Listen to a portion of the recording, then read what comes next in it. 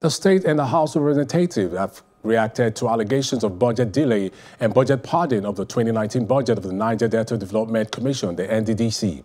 The acting managing director of the commission, Kemebradikumo Pondei, and the executive director of project, Cairo Ojougboh, made the allegations in separate interviews. They both claimed that the lawmakers incited over 500 projects into the 2019 budget of the commission and are arm-twisting the Interim Management Committee, the IMC, from carrying out a forensic audit as directed by President Buhari. And joining us to help us unbundle the story is legal practitioner Chima Nnaji. Thank you, Chima, for joining us on the news. Thank you very much, and good evening, viewers. Yet another budget padding saga. What's your perspective on the growing feud between the NDDC and the National Assembly? It's really very sad that the people of Niger Delta would always be sacrificed at the altar of a certain degree of greed among politicians. There has been a lot of ceremony among the peoples of Niger Delta that development has eluded them in spite of the fact that they produce the cash cow of this economy.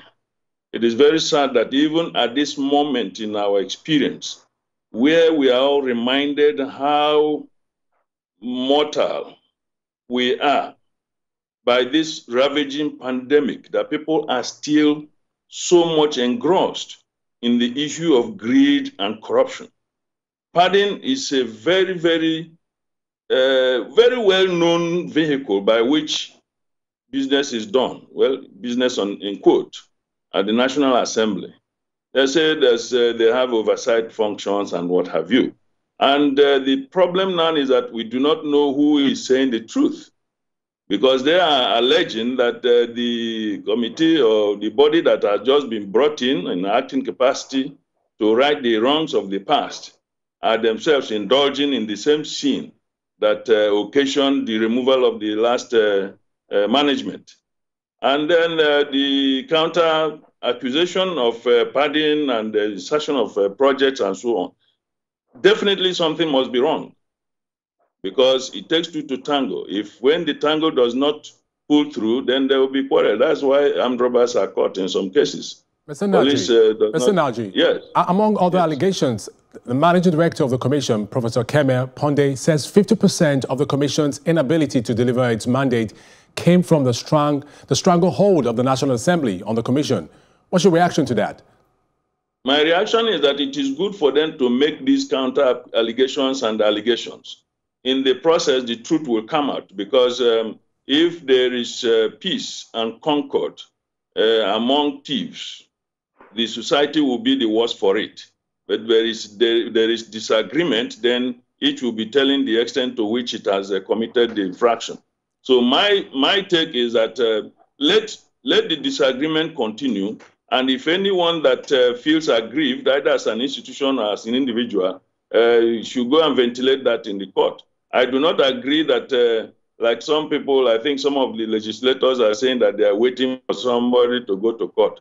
What makes it difficult for them to go to court themselves if they feel that they are being impugned in terms of their character?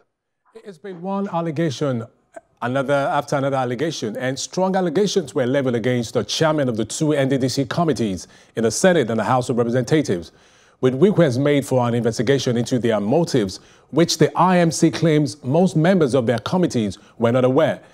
Now, Professor Kemeh also talked about pressure mounted not to send certain files for forensic audit. What will be a likely motive here? Well, you see, the truth of the matter is that most of the time we see the pregnancy, but we don't know who did the job, whether it was legitimate or not. So some of the reference you have that is the padding. Some people are even saying that the NDDC officials don't know or understand legislative functions of oversight. These things are just playing to the gallery. The issue is that there's corruption on both sides. Whether the new management has descended to that level is something that we will see. If anybody has any allegation that can be proven, let the person come forward. This is an opportunity to save the Niger Delta people from the ravaging embarrassment that has become that commission, because that commission was intended to alleviate their poverty and suffering. And you can now see that it has become a bazaar of sorts, where even people from outside that area are able to reach the post before the thing descends to the people that it was meant for. So my take is that this feud is very good, and let it play out fully. Mr. Nnaji, on the one hand, they accuse the National Assembly of not only bastardizing but delaying passage of the Commission's 2019 budget until it was too late for it to be implemented. On the other hand, the House say they needed delayed submissions estimates. Now, the SME's behavior that's delaying the 2020 budget, as briefly as you can, help us understand these counter-accusations.